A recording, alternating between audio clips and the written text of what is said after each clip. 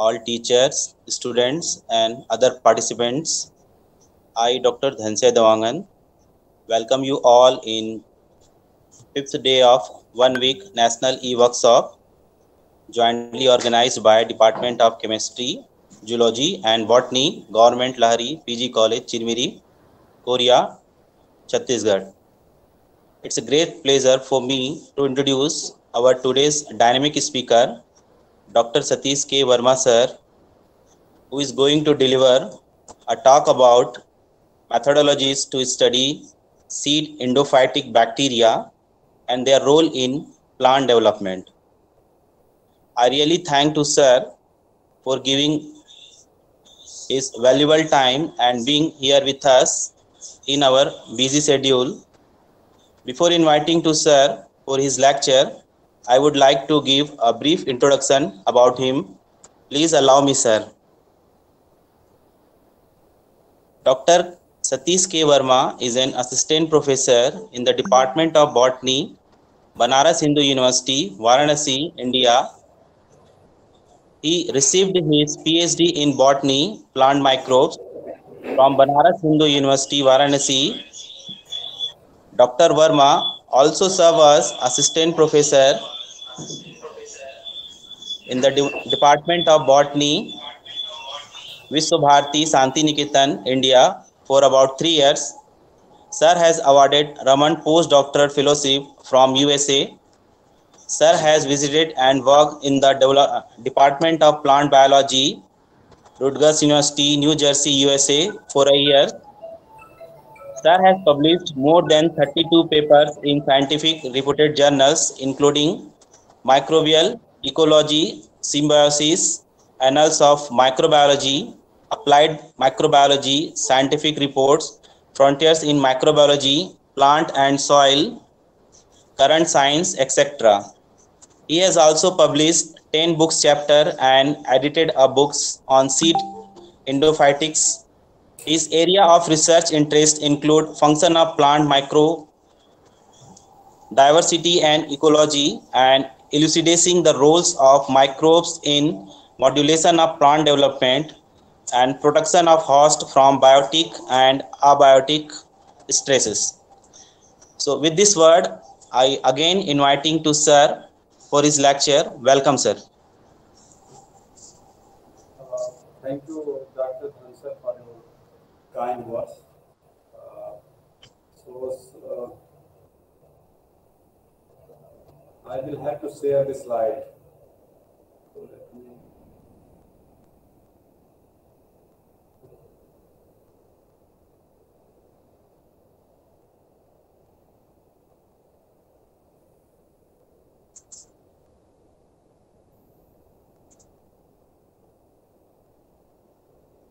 Is that slide is visible? Yes, sir, visible. Okay, it is in full screen now. Yes, sir. Now it's in full screen. Okay, thank you very much. Greetings to all of you. The principal of the college, Dr. Aarti Tiwari, convener of this program, Dr. Kavita Krishnamurthy, co-convener, Dr. Dhansay Dawangan, secretary of this webinar, Mr. Virendra Kumar, and they are all participants. So first of all, I would like to thank the organizer for giving me this platform to discuss some of my works related with my research work. So in this online webinar on research methodology in scientific study, I would like to discuss about the methodology which I am using in my work for seed endophilic bacteria, how that seed endophilic bacteria is influencing the plant growth and development. So whatever the methodology I have used recently, some of that work I would like to discuss along with the result of my work also. So I'm audible also, sir? Yes, sir. Yes, sir. Yes, sir. Definitely. Okay. So as we all know that the plants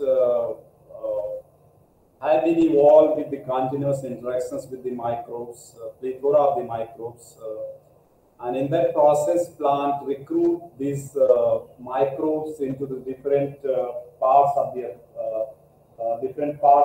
plant and even their surroundings. So, and these microbes actually play very important role in growth and the development of the plant. It is like the human, if you compare with the human gut microbiota, might be the many students have knowing that the importance of the gut microbiota in our body. So, according to the new the concept of microbiome, now we are not a single, we cannot consider as a individual species. Whatever our performance, whatever our metabolism, these all are not only decided by the genome of the individual species, but it is a overall the expressions of all the microbes which are associated with our gut microbes. So you can imagine that the role these microbes can play with the plant, their expressions, their outcome, their growth, development, everything. So it is like a human gut microbiota.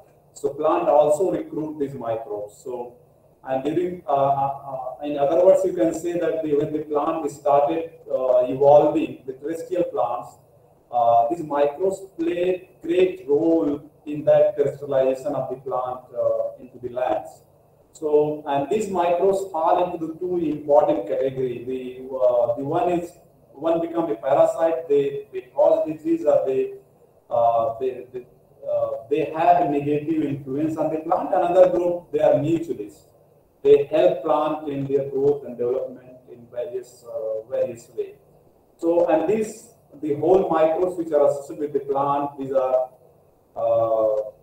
considered as a plant microbiota. And this plant microbiota, the compositions of these mutualists, which are beneficial, which are helping plant in getting its full expressions, and the parasites, these two compositions, it depends upon the environment also. So environment and the soils, they decides what kind of the compositions the plant may recruit in their inside or their outside the body.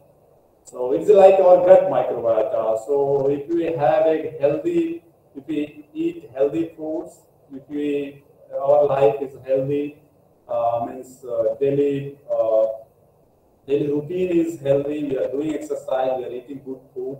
So we will develop a good microbiota, gut microbiota, and in turns, this good gut microbiota gives you a lot of good things to your body. So it will help you and make you disease free. But if you not eat good foods, your lifestyle is not good, definitely it will change the gut microbiota. So and their influence will be negative to your body. So it is like that. So plant microbiota is also supports the plant growth and development. And this plant microbiota can be broadly grouped into the three important categories. The rhizospheric microbiota, the region around the roots are called as rhizospheres. So few millimeters regions around the roots is a rhizosphere.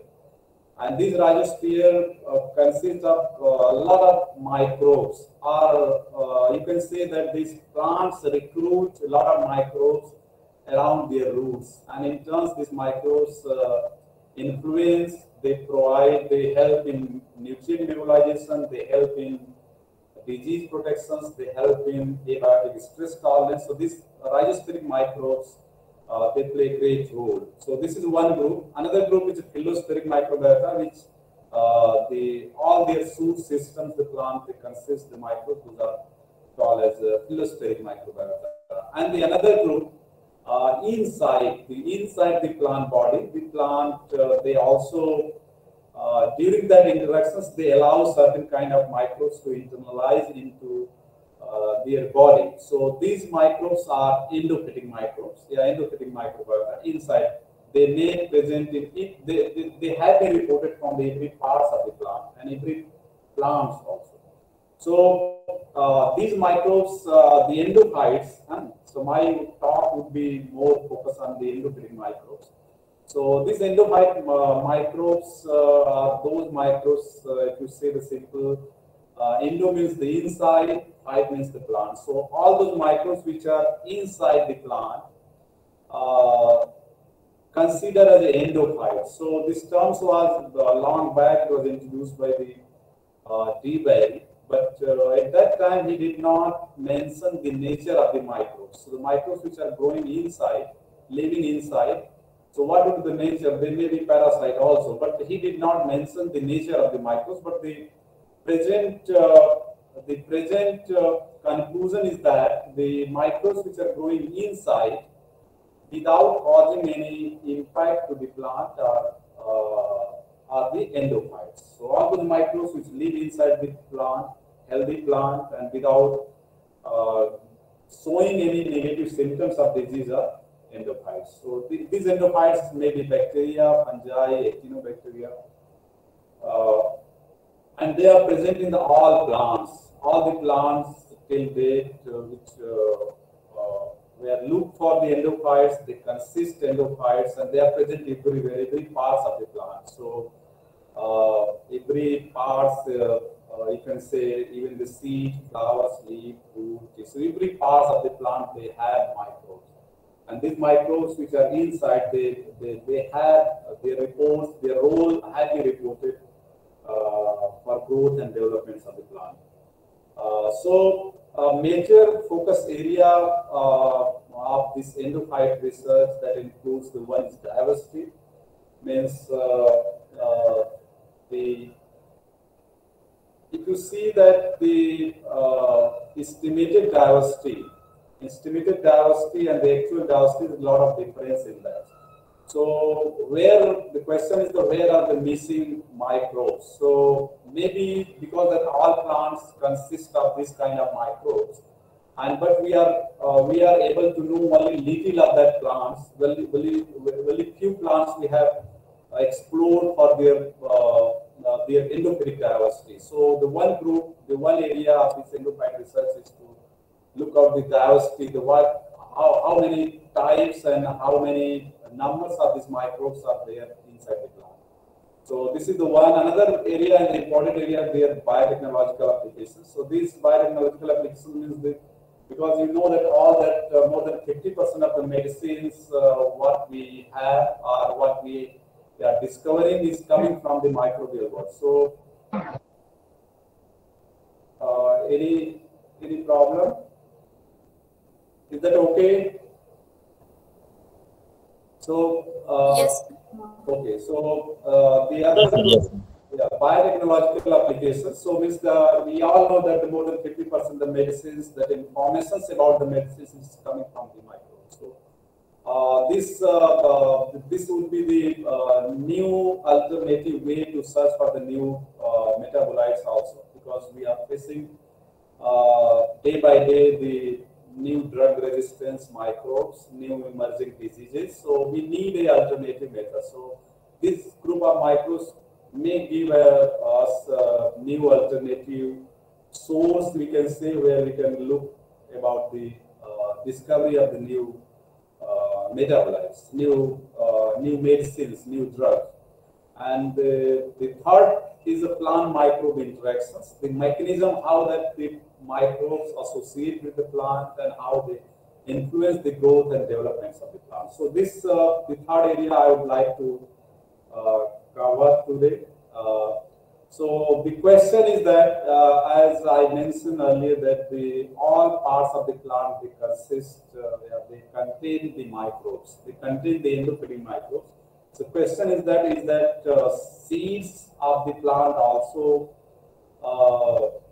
have microbes, endophytic microbes? The answer is yes. So all seeds which are investigated till date, they show the presence of endophytic microbes. They may be fungi, they may be bacteria also. So even we have worked on the several seeds, several crop seeds, including rice, millets, pearl millets, brown top millets, maize, and we found that the seeds they contain bacteria, the endophytic bacteria, and these bacteria are important. So the next question is, because you know that seeds are the miniature of the plant. Seeds has to carry the informations to the next generation, from the previous generation to the next generation. So presence of these kind of microbes into the seeds, it shows some importance, because they carry that microbes also to the next generation. So presence of microbes into the seeds, they have a more functional role. They can play better role than the other microbes which are present in the rhizosphere.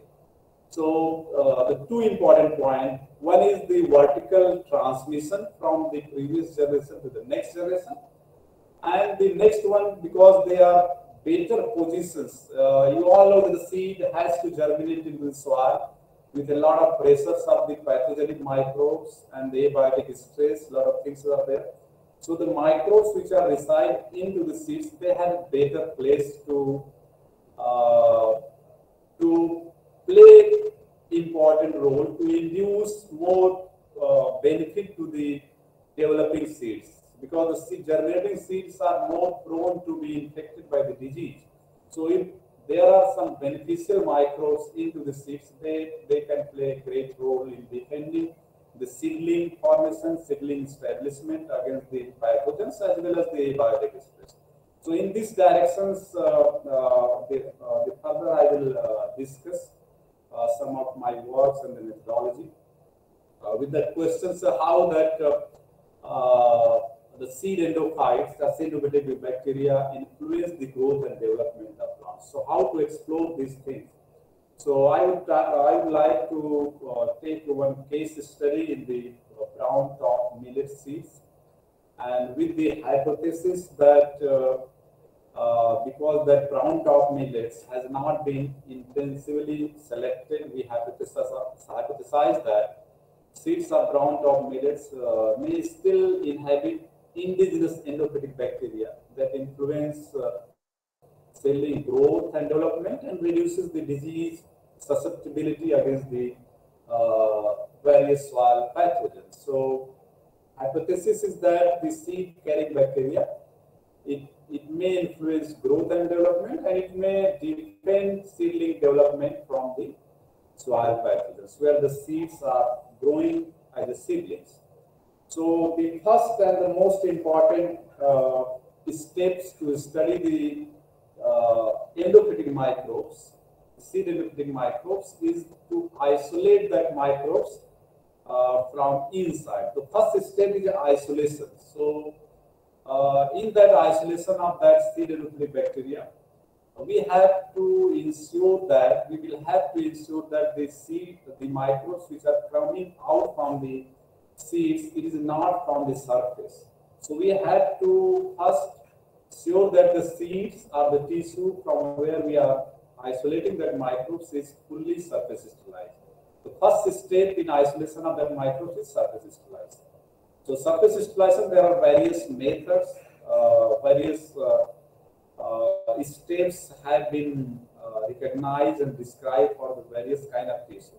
What we have adopted in this seed, the brown top millet seeds, we have used sodium hypochlorite 4%. I have written here 1 to 4%. So it is 4% we have used. So in various methods, you will see that because these steps, the surface sterilization step,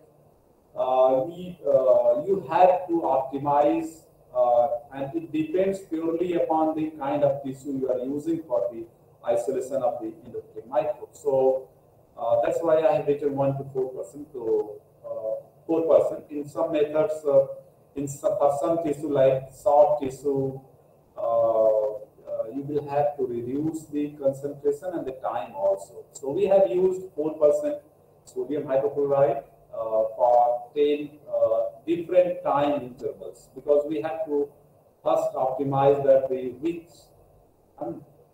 how much time and how much concentration of sodium hypochlorite is enough to remove the surface microbes, so that we can avoid any contamination from the surface microbes. And then followed by the alcohol treatment, the 70% alcohol,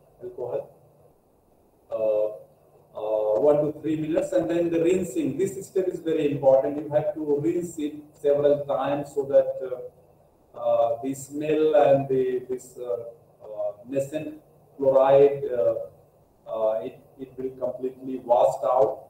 Otherwise, it will hinders the emerging microbes from the seeds. So after that surface sterilization and the rinsing in sterile water, we have plated these seeds on the nutrient agar plate and incubated in BOD incubator at 27 degrees Celsius plus minus 2 degrees Celsius. And after 48 or 72 hours, you can see that the seeds are, see the bacteria are coming out from the seeds and coming out from the seeds. So these coming out bacteria are actually the endophilic bacteria.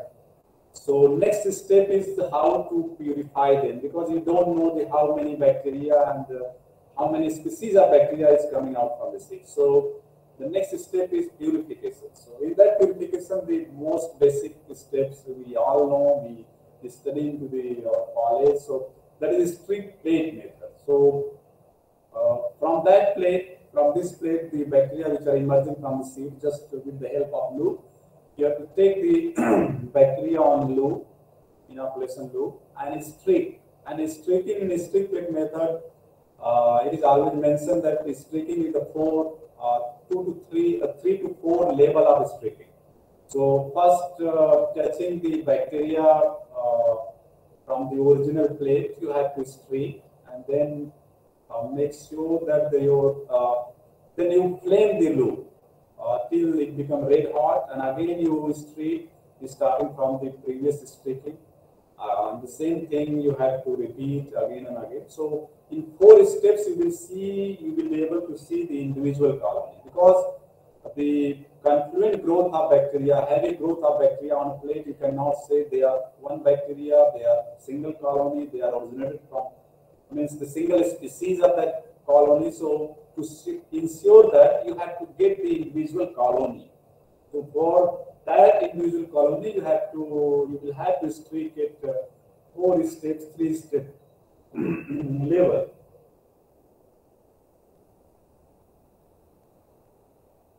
So this is the way you can do. So in the first step, you will see that colony is heavy, confluent growth. Second step, there will be some dilutions. There will be, again, you will not be able to see the individual colony. In third steps, you will see the heavy growth, light growth. But again, it is difficult to get the individual colonies. So at the 4 steps, you can see that there are individual colonies. And these individual colony, discrete colony, actually the colony which are emerged, which are growing from the single bacteria. So these individual colony, you can say these colony are the pure colony. So now the next step is to take this colony and transfer to the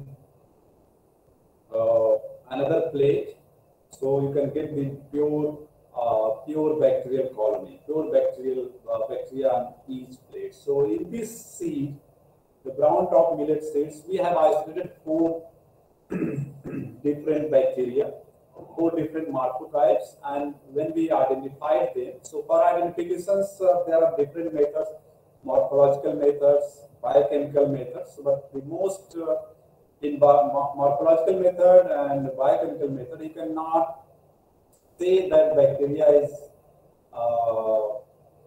means the identification of that bacteria species level is very difficult based on the morphology and the biochemical method. So the most simplest way to isolate the genomic DNA and do a 16S rDNA sequencing. 16S rDNA sequencing, because that 16S rDNA are the conserved region of that bacteria, the signature of that bacteria. It will help in discrimination of the differentiation of these different group of bacteria. So with the help of this 16S rDNA sequencing, so after genomic DNA extractions, you have to do PCR using 16S rDNA primer, 16S forward and reverse primer, and then after sequencing, we were able to identify these 4 bacteria, these 4 morphotypes as a Curcubacterium, Mycobacterium, Methylobacterium, Bacillus aeruginosa. So these 4 bacteria we have isolated from the seeds. So this is a 4 type of bacteria. I am not telling about the abundance of this bacteria into the seeds, because our main purpose was to see how many types of bacteria were present in the seeds, and our concept was that these bacteria were playing an important role in the seeds and seedling development. So the next step is to screen their activity so that we could know the what kind of help benefit they can provide to the developing germinating seed and seedlings formation. So the first is phosphate cellulation, potassium cellulation, oxygen production, antagonism against the various pathogens. So these are the basics steps we have used to. There are others also. You can test nitrogen fixation activity. You can test cyanophore activity. You can test other plant growth promoting activity or biocontrol activity. So these 4 activities we had used. Generally, we use to screen that bacteria, means the ability of that bacteria they can play. So we have done the phosphate solubilization, oxygen production test, and the antagonism test. So in that, I would like to discuss the method which is used for the oxygen test. So you can test oxygen in 2 ways: the qualitative way as well as the quantitative way. So we have quantified the oxygen production by the microbes. Oxygen is a growth hormones. It is a root growth promoting hormones, and it is produced by the plant and the several bacteria. It has been reported. Their pathway are present in the bacteria and the plants also. So we have grown this bacteria into the liquid cultures for 3 to 4 days, and then we have centrifuged it, and with the help of one Salkowski reagent, we have tested the qualitative as well as we have quantified the presence of this oxygen into the solution. So and that tells about that bacteria can produce oxygen. And oxygen is an important hormone for plant and growth development. So in that method, what you have to do that you get the pure colony of the bacteria and grow into the broth cultures for 3 to 4 days that I have mentioned earlier, and then centrifuge it, take out the supernatant of the cultures, and mix with the 1 ml of supernatant and 2 ml of Salkowski reagent. I would mention later what is Salkowski reagent. So in that Salkowski reagent, and incubate for it for 30 to 40 minutes. 30 minutes is enough. And if that bacteria is producing oxygen, it definitely gives the change in the color. So if the color is like pink and red colors comes out from the mixture, so you can see that bacteria is producing. That is a qualitative assay. The presence of color of pink to red, it says the bacteria produce oxygen. And for quantification, what you have to do is just take a OD at 530 nanometers, and based on that adsorbance, making a standard curve, you can measure, you can quantify the level of the oxygen produced by the bacteria. So for that quantification, so this is the composition of the Salkowski reagent. It's very simple. Only things you have to do that every time you have to prepare the fresh this Salkowski reagent. It is a mixture of ferric chloride, 0.5 molar ferric chloride with 50 ml water, and then mixed with the corn sulfuric acid. So that reagent is called Salkowski reagent. So you can use it if you want to use it in fresh conditions, and don't use the old reagent. Otherwise, it will give result, but not good results. So that quantification would be the wrong quantification if you use the old reagent. So the principle behind that this calorimetric assessment of oxygen is that there are different alternative pathways. So tryptophan is actually the precursors for the synthesis of this indole acetic acid. So there is an intermediate in that the indole pyruvic acid as well as indole istamide. So that actually bind with this read with this Salkowski reagent and gives a pink color, pinkish color, and that pinkish color can be absorbed 530 nanometer with maximum. So by measuring that, so for quantification, what you have to do, you have to prepare a standard curve. Right? So the standard curve. So just I will escape this. So what you have to for quantification, you have to prepare a standard curve. So for a standard curve, you will have to prepare the known concentration of oxygen with different concentrations. Say, for example, you can prepare the concentration of oxygen, means pure oxygen with 0, 10, 20, 30, 40, 50 microgram per ml, or you can use 1, 2, 10, depending upon because we have checked first the 0, 10, 20, 30, 40, 50, 60, 70, 80, 90, and we found that these standard curves did not give the better straight line curve. So we had later we used the 1 to 10 concentration. So in that in 1 to 10 concentration, 1 to 10 microgram per ml, and we mixed with the Salkowski reagent in that proportion 1 ml of this solution and 2 ml of the Salkowski reagent. And then we took the absorbance at 530 nanometers. So you can see the gradient in the color development. So starting from 0 to 10 microgram per ml. So by taking this OD versus the concentration of the oxygens, you can draw the standard curve. So simple using Excel, you can draw the standard curves, and with this relationship, now you have a scale. And this is a kind of a scale. By using this scale, you can measure the unknown concentration. Unknown. Suppose you have grown the bacteria into the medium, and after 4 days, you took out the supernatant mixed with the Salkowski reagent, and you have observed certain OD. Suppose you have observed the OD around 4 at 530 nanometers. So if you plot that, if you compare this 4.4 OD with this standard curve, you will get certain amount around 9 to 10 microgram per ml of that. This bacterium is producing oxygen into the medium. So this standard curve will help you in that quantification also. So if you want to quantify that oxygen, you can use this standard curve. If you only want to say that bacteria is producing oxygen, yes or no, qualitative, you need not to prepare this standard curve. So this is the way you can test the oxygen, you can quantify the oxygen, because the oxygen is important. So what we have observed with these 4 bacteria, so and this 4 bacteria were named as M1, M2, M4, M3, M4. So what we observed in the oxygen productions without tryptophan and with tryptophan.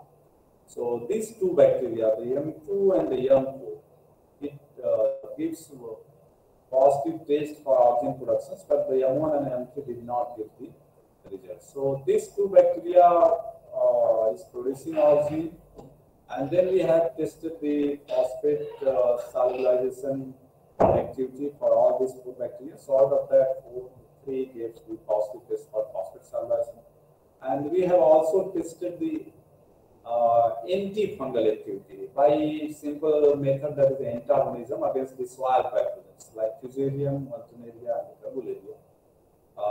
Actually, we have used 4 pathogens, so Sclerotinia. So and we found that these 4, M4, the last one you can see, this last one, it gives much better result. It was able to inhibit the growth up to all 4 tested pathogens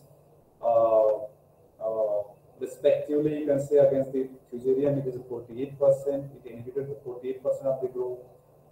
Carbuliria 60%, and the Alternaria 68%, and the Sclerotinia 32%. So with this result, we can say that this YAM4 is good biocontrolling agent. So might be this bacteria is playing important role during seedling formation in inhibiting the various pathogens which are present in this soil.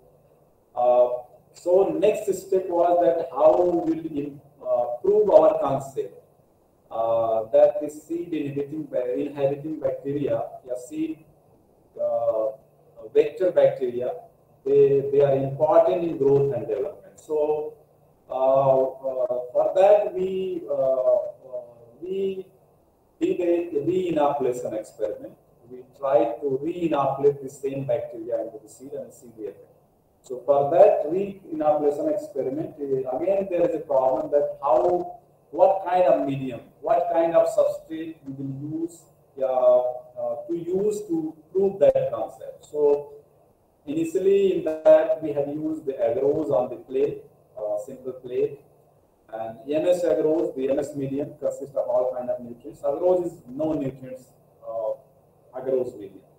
And the potting mix consisting of perlite, soil, and the sand. So out of that, we found that in MS agarose there was no effect, and we cannot say that the bacteria is doing anything or not, because the MS agarose consists of all kind of nutrients. So it is difficult to say that how that microbes will work in that situation. So MS agarose did not, we were not able to say anything. But in the potting mix, which is very close to our soil, we were able to see the effect of the re-inoculation and the disinfections, the removing of the bacteria from the seed and the re-inoculation product. We could able to see the significance effect on the seedling development. So we use this potting mix. So these are the magenta boxes, the plastic boxes. We have used this trial soil. So in this first one, the positive control, we just use the surface sterilized seed. Means that positive control consists of all kind of microbes, their own microbes. But in this control, I can say the negative control, in this one, we use the antibiotic.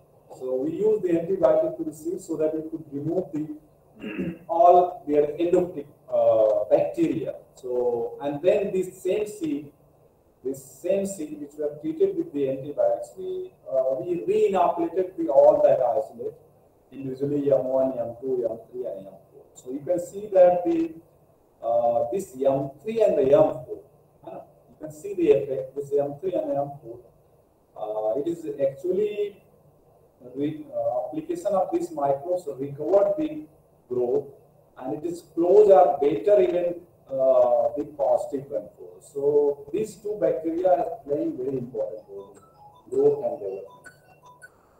So the same thing when we took out the roots and we measure the shoot and the root length, and we observed that the roots were much better in the YAM3 and the YAM4, and when we re-isolated the bacteria, so we proved that this positive control, the negative control where we have used the antibiotic, we did not isolate any bacteria into the soil. So it's so that this group of this set of treatment was free from any any kind of microbes. The positive control consists of all kind of microbes, and where we have re-inoculated, we observe the same microbes which we were re-inoculated. So this re-inoculation experiment, it showed that this bacteria are crucial for their seedling growth and development. And these two, YAM3 and YAM4, play great role.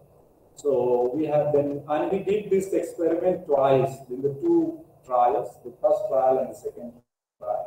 And in both the trials, we observed more or less the similar result, more or less similar result, and we found that this YAM3, the Methylobacterium, and the YAM4, Bacillus amyloidosis, these two bacteria significantly improved the root as well as the shoot length of the plant, fresh weight, root length, shoot length, and the fresh weight of the plant. So seedlings. So we have used this 8-day-old seedling, and the purpose is because that the box which we have used the 8-day it touches the top of the seedlings. We are able to grow at the top of that. So that we have taken out that all the seedlings after 8 days of their growth. So these are all of the 8 days old data. So it was very exciting result to see this re-inoculation experiment. So, and again we have measured the chlorophyll content, because the chlorophyll content is one of the good parameter to say the health of the plant. So we found the more or less similar kind of result what we have observed in the root length, shoot length, and the fresh weight. So we found that the treatments of that bacteria, it improved the pigment content, the chlorophyll A, chlorophyll B, and the measurement of this chlorophyll A, B is very simple. You can use the method, very old method, using 80% acetone. You have to crush around 100 milligram of the fresh leaf into the 100 ml of the 15 ml of the 80% acetone, and centrifuge it and take the OD at 3 different nanometers, 663, 400, and 645. So, and there is a formula. Based on that formula, you can calculate the amount of chlorophyll present into the growing leaves. So, and the same for the carotenoids. So, re-inoculation actually improved the this chlorophyll content into the seedling. So, this proved that these bacteria playing important role in growth and development of seedlings. So these two, the M3 and the M4, this M3, even if you in earlier slides I mentioned that this M3 even did not show any phosphate solvation activity and oxygen production activity, even though this bacteria is stimulating the growth significantly, is stimulating the growth of this brown top millet seedling. So maybe this bacteria is playing other role. They may be influencing, inducing the host gene expression, so that the growing seedling can extract better nutrients from the soil. So, and this Bacillus aeruginosa, so equally both are very important. But this Methylobacterium did not show any antifungal activity, but this Bacillus species it show very good antifungal activity against the soil pathogen. So next was that how to see these microbes colonizing into the root. So these are the pictures of the root surface and the root hair. So the first picture is a control root. So we have used two methods. One is DAB staining method, another simple microscope, the light microscope with DAB staining. Another method is a fluorescence staining. So in that, the DAB staining, DAB is a stain diaminobenzidine. It actually stains the hydrogen peroxide. So there is a hypothesis that this bacteria, when colonize on the root surface, they induce the host to secrete a lot of hydrogen peroxide. So DAB staining along with that aniline blue stain, it gives better pictures to see the colonization of bacteria on the root surface. So this A in the control, we can see that there is no bacteria, it's a clean. But B is colonized by M3, Methylobacterium, and M3 also in the C. And these are the root hairs. In the root hairs, you can see that the root hairs internally is colonized by the bacteria. So because the internal colonization of the microbes is very difficult to observe. So these are some of the good pictures which we are able to see this bacteria inside the root hairs and the root parenchyma. And you can see the root hairs are colonized by the M4, the Bacillus species, and some of that internalize into the root hairs. These two are the root hairs. And this picture here is a root parenchyma. So you can see that how bacteria are present on the surface of the root parenchyma and into the intercellular space of the root parenchyma also. You can say these bacteria are present in root parenchyma tissue. Another method we have used the fluorescence staining using the fluorescence stain Cyto 13. So actually this stain actually only stain to the nucleic acid, so we were able to see that the bacteria colonizing the root parenchyma, root hairs of the treated roots. So this is a good way to see. The fluorescence microscopy is a good way to see the colonization of bacteria on the root surface. So another method can be used. We are working on that to transform that bacteria with the GFP tagging, and then we can visualize that bacteria. We can actually track that bacteria, where that bacteria is growing into the root or growing into the shoot. So for tracking that, one method, the GFP tagging, and can be done. It is possible in several in few study, not several, but few study, we have seen that the scientists have used the GFP tagged endocritic bacteria.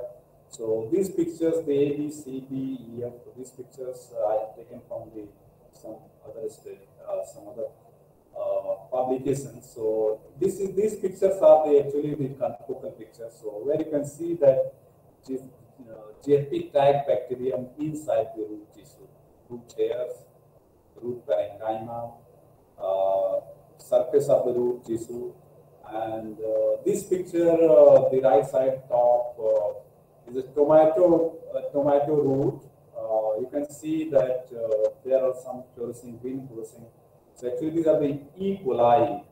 So in that experiment, we were only use this GFP tag E. coli. We wanted to see that E. coli can enter into the plant or not, and we were able to see in the fluorescence microscopy. So this E. coli, the green fluorescence were observed in the root vascular tissue. So that might be a way that bacteria move into the shoot system. So these are some of the good pictures using fluorescence as well as confocal microscopy. So these are the methods can be used to visualize the colonization of bacteria, colonization of the endocritic microbes inside the root, inside the shoot, inside the several part of the plant.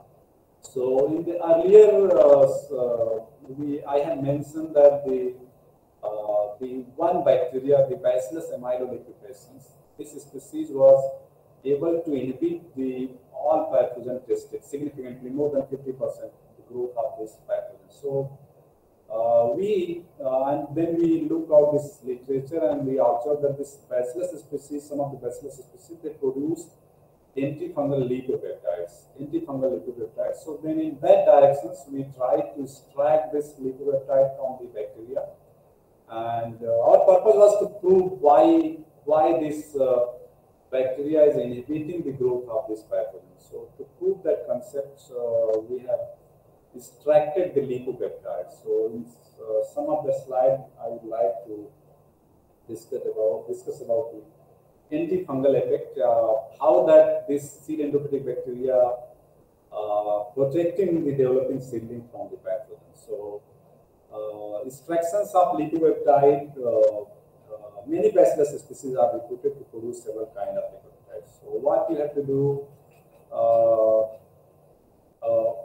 just grow the bacteria.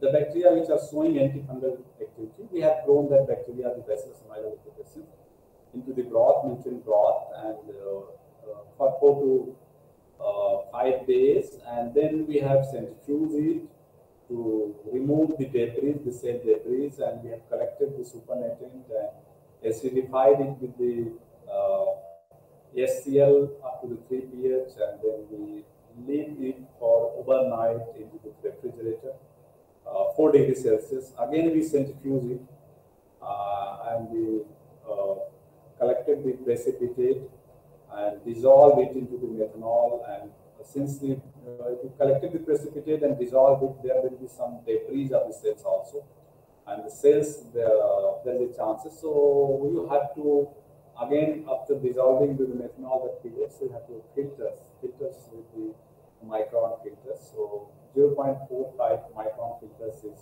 enough to filter out all that the unwanted content from that, and then dry it and again dissolve in the methanol. So this is the way you can isolate lipopeptides. This is standardized protocols we have used, and we have extracted this lipopeptide from that bacteria, particular bacteria, and then we have used that lipopeptide because we have tested the antifungal activity against the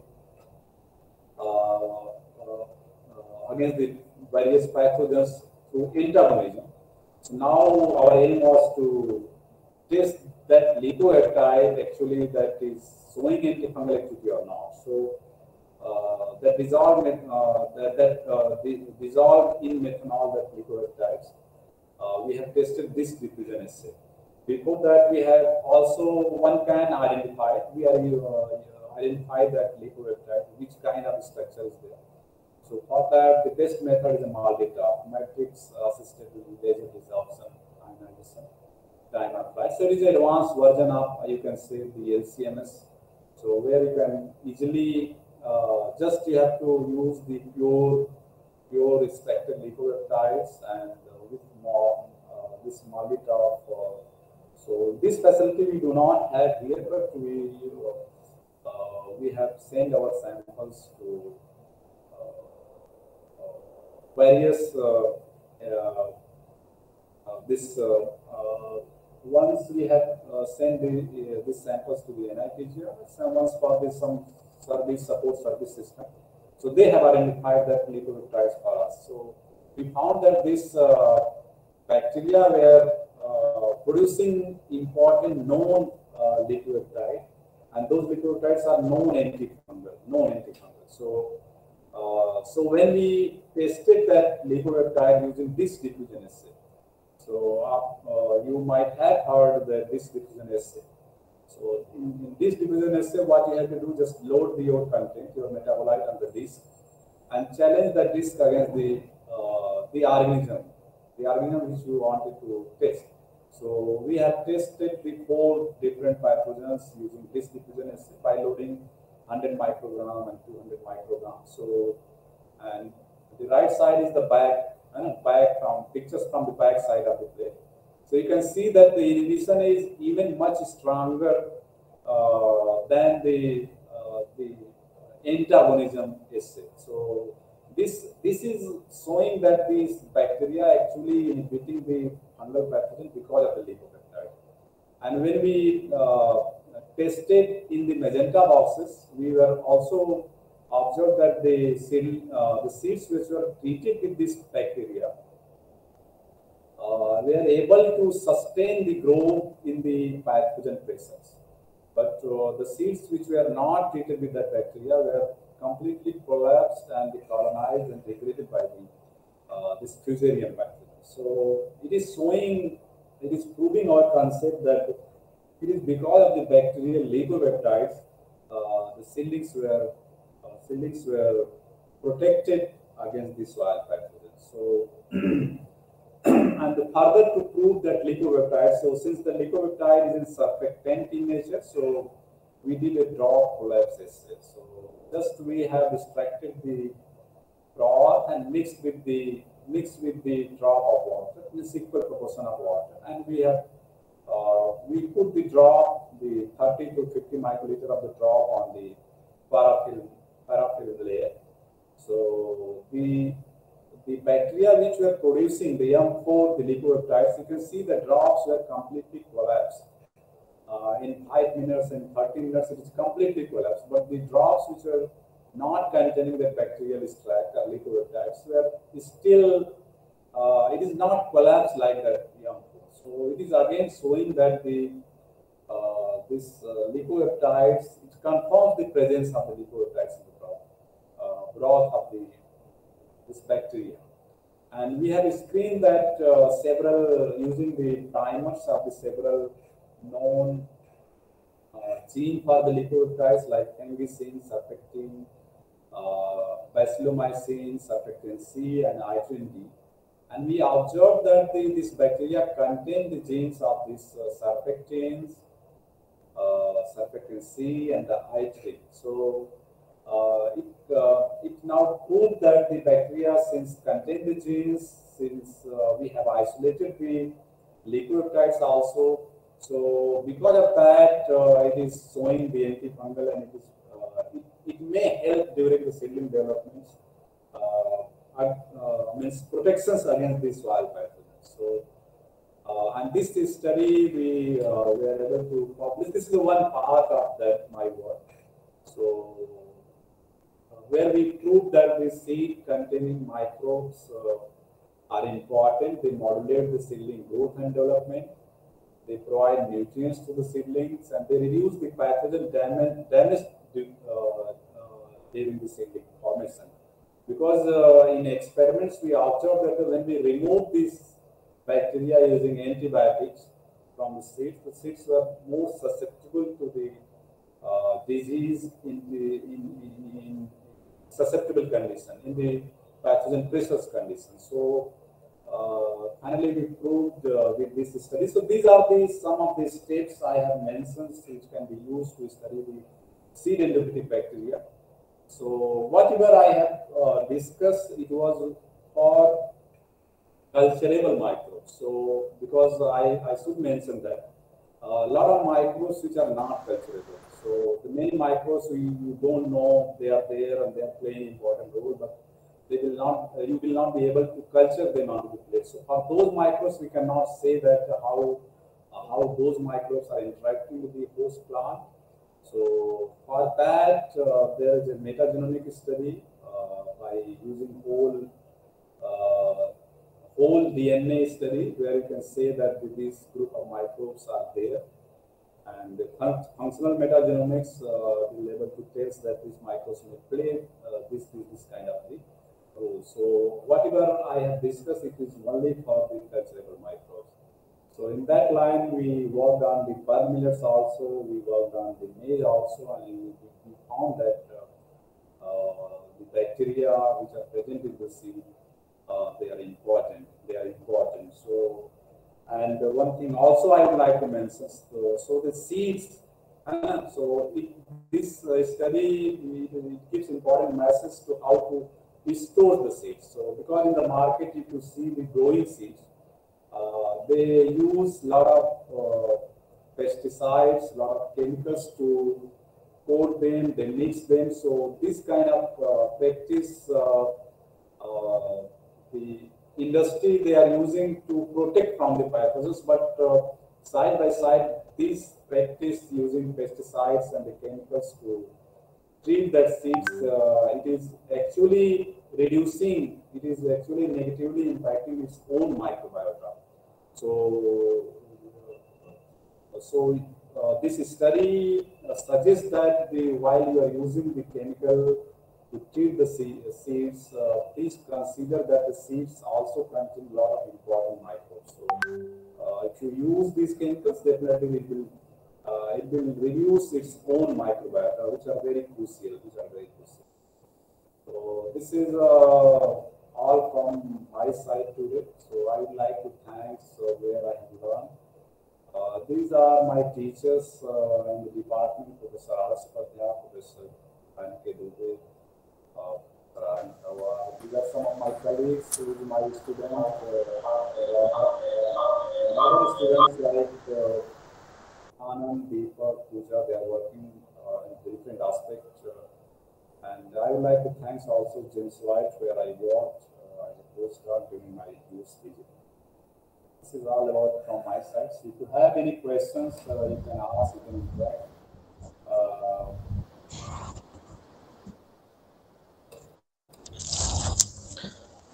Thank you, sir. It was really a nice presentation. Actually, sir, I have one question, if you allow me. Yes.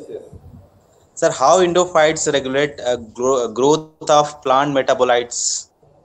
Yes, there is a possibility because several studies, even in the Catharanthus and another, I was reading that paper.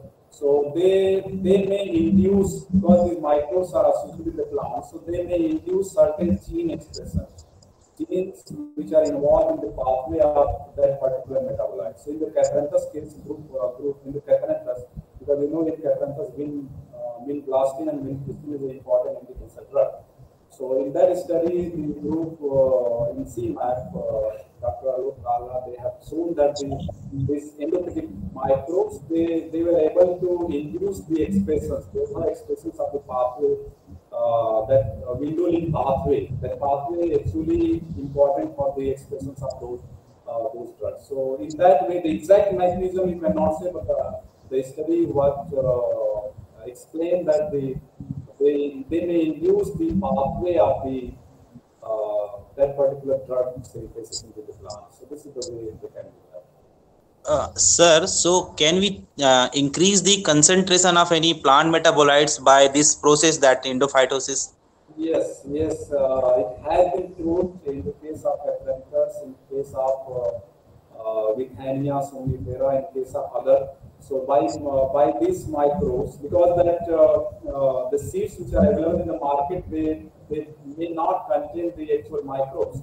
So if you find the good microbes which are influencing the growth and development of plants, so in that microbes you can use to treat the plant, and you can measure the content. It is improving the content, so you can use that microbes as an inoculant, biostimulant, to give better, and it will also replace your fertilizer, use of fertilizer and the chemicals in the field. So it is the way you can go for organic cultivation and the production of the drugs, improve content of the drugs productions in that particular crop. Okay, sir. Okay, thank you. Any other questions, participants? If you have any doubts, you can ask.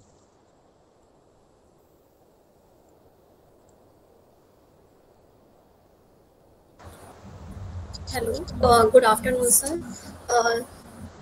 Sir, you explained everything very beautifully. You explained everything about methodologies to study seed endophytes, bacteria, and their role. Sir, I am wondering just are these endophytic bacteria are equivalent to human gut microbiota? Yes, we can say that, because the gut microbiota, because you are from geology, so their role in different aspects, the human health and disease susceptibility. So likewise, you can say the root, because where that plant extracts the microbes, the nutrients. So that root and the root internal environment of the root is a gut of that. Like a gut of the human. So this is we believe that, and several times we discuss it also, that the microbes which are associated with the plant is like a gut microbiota of the humans, or any kind of, because you know that the microbiome concept is that we are not an individual species, we are consist of millions of species together. So we are not an individual species. So this is true for any kind of organism, not only for the plant. It is true for any kind of the organism.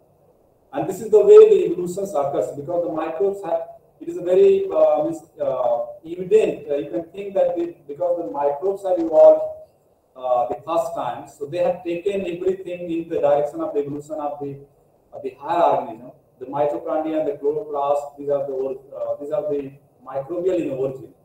So it is very true to say that the microbes, you cannot separate any individual species from the microbes. They are actually running our biological systems, any species, any individuals. So, yes. Thank you, sir. Yes. Sir, I have another question, if you allow me. Yeah. Actually, in Chhattisgarh, in Bastar region, there is one local plant, name is Chirota uranus. Okay. It produces one liquid juice, name is sulfi. So the tribal people eat for nutritional value, but this juice after 3 or 4 hours get fermented and useless. Yes. So how we can reduce the fermentation? It is due to maybe microbial contamination. Yes, because of the fermentation, maybe the yeast is there. Many, because the toddy, if you have heard that the toddy, so So Yes, it sir. contains around 4% alcohol, and that alcohol is a wonderful juice. We have a lot of objections on that, but that is a wonderful nutrient juice, you can say. So if you consume as a fresh, it gives you a lot of nutrients. But if you keep it for overnight, the alcohol content may increase because of the fermentation. So Yes. what you are saying that plant, I don't know. You can note down an email and you can send me that information of that plant. So I would like to see that juice. Because I have heard first time from you that the plant extract the tribal people are using. So that is your answer of your question. That is only because of the fermentation. There is bacterial fermentation also. So bacteria and fungi both means yeast may be there. So because the fermentation process is very quick. So then they increase the content of alcohol, they may increase the content of other metabolites, you never know that. So maybe it is not good for the health also. So Yes. that is a matter of study. Means gather the information from those people, and you can test it also with the help of those people who are working in microbial metabolites or microbial fermentation. Yeah, you can send me also the information. My email with Matt, so you can send me information also. I would like to see that. Good information. Good information. Okay, sir. Thank you. Okay. Any other question, participants?